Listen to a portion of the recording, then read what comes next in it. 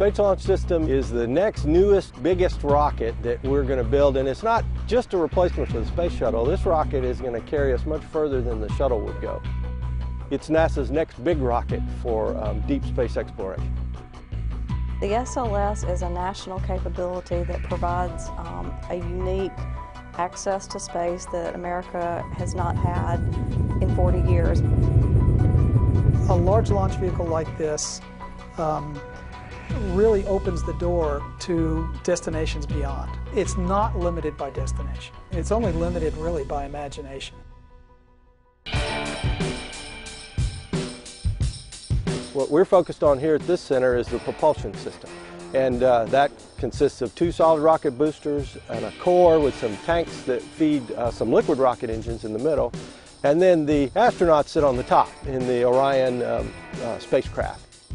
One of the things we recognized for SLS is we had to be affordable. So we had to do things differently, more efficiently, and smarter.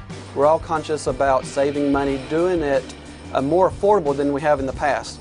But at the same time, we can't sacrifice reliability or safety. The system uses a significant amount of heritage hardware, which is things that we've evolved from the Space Shuttle program.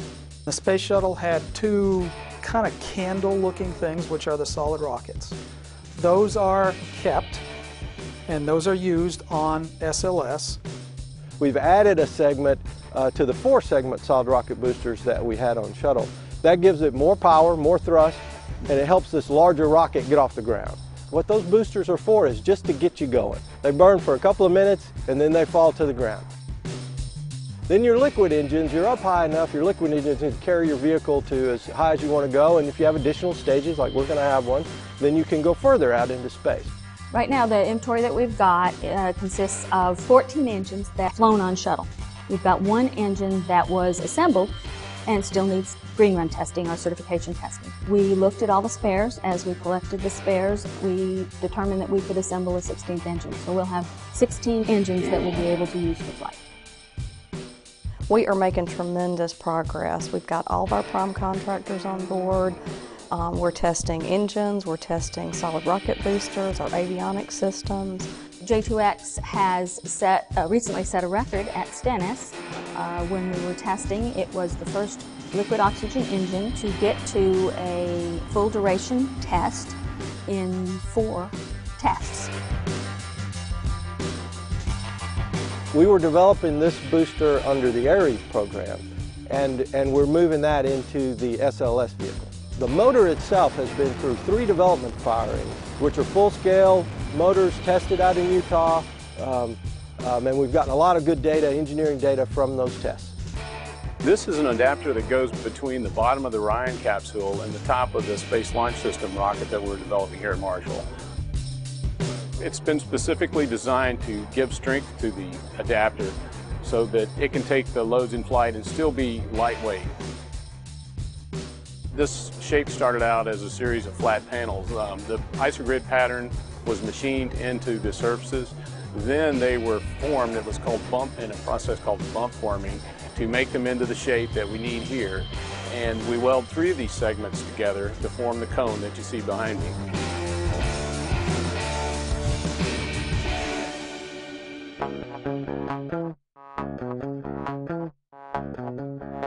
We just delivered the first crew module to the O&C building at KSC.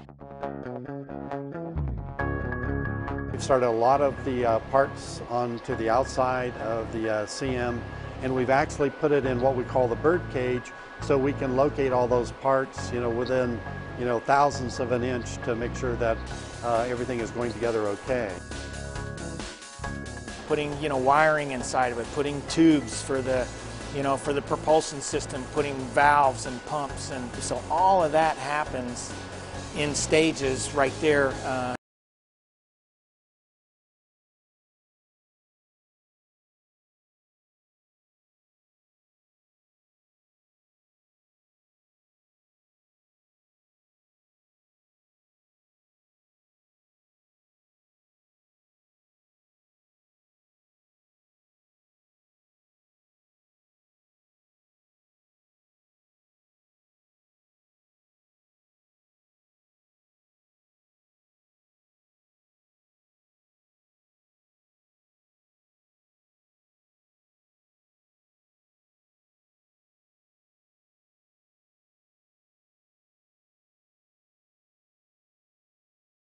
I'm the heat shield design lead. So we're designing and building the heat shield for the future Orion missions. The heat shield right now is in our big 20 by 20 router. It's a 5-axis router, and right now it's machining the interior bowl, if you will, of the heat shield. To cut out that heat shield on the router could take weeks of machine time running multiple shifts. It's the biggest heat shield ever constructed.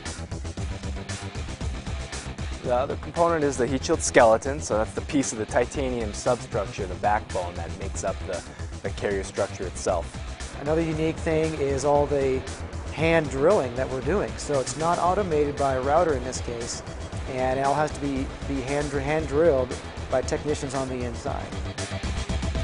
200 plus titanium parts, all match drilled together. So we have a tool that puts all the pieces in the right spot, and then we drill and high lock them all together. MCC is transforming from supporting Space Shuttle and Space Station to a platform that will support Space Station and MPCB or Orion. In order to adapt for the future, we need to go to a more modern system. KSC will operate the vehicle all the way up until launch. We'll operate the vehicle until splashdown, and the recovery forces come in and take over after that.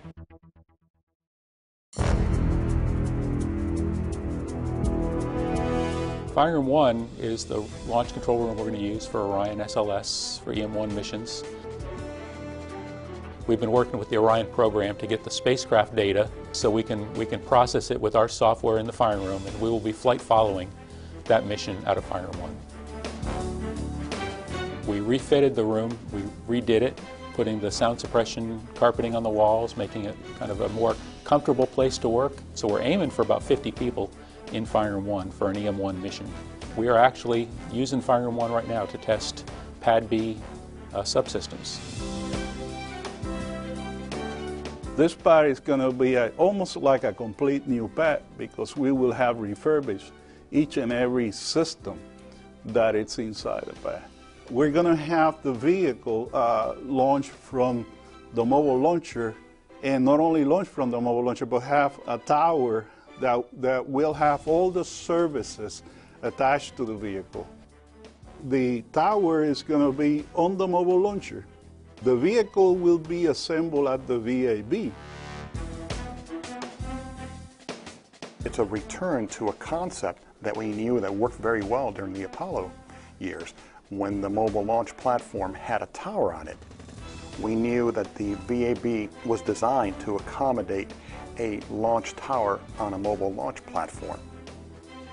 We have to make sure that the VAB can remain adaptable and accommodate different vehicle architectures. And now we have a clean VAB shell, per se, the infrastructure, so that we can accommodate the new hardware, the new vehicle access with new platforms. And that is the first phase of what we're doing now. And once the vehicle is ready with all the connections, the only thing we got to do is move the vehicle to the pad, do the connections to the mobile launcher. And once we do those connections, we're ready to launch. There was a time where I had to explain what a crawler was. If you didn't work out here at the Space Center, or if you weren't in the Central Florida area, a lot of people just, somehow the vehicle got out to the pad. We knew what to expect from a load perspective with the new vehicle, the larger rocket, and things along those lines. And that goes from the crawler lifted load, the hydraulics, also to the crawler way. We're going to have to increase the load lifting capability for the crawler way itself with the rock. What we've essentially done is keep all the same hydraulic components, but just increase the size, the diameter of the hydraulic cylinders. Last November, we actually took a ride out with the completed crawler 2 out to the pad and tested out the systems and a couple punch list items, but everything worked great. The control system had been upgraded. The driver's cabs consoles had all been replaced. The brakes had all been replaced. Nearly every subsystem had some kind of work done to it. The traction support elements, each of the 4 corners has 22 rollers that are about the size of a car, to be honest with you, and we're changing out all of those, enlarging those as well. What I love doing is reminding the outside world, whether it's within our government or especially the media, that has a perception that we're in a lull, there's nothing going on, that the space program's shutting down, to kind of dispel that rumor and say, no, this is the far opposite for us. We are utilizing this inter-program time frame to make all the modifications and all the infrastructure changes that it will help bring that agency vision into reality. Many of us feel the country wants to go forward, and NASA has a big following, and every time I talk to people, they're excited about NASA. Enabling people to go beyond where they have ever gone before and look and discover things that they didn't even know existed it's just a real honor. It's been a pleasure to be involved with this project, and I can't say enough for the team that's put this together. I'm privileged to work this program. I think most people who are working it today feel the same way. I can't believe they pay me for this job. It's just wonderful. It's great.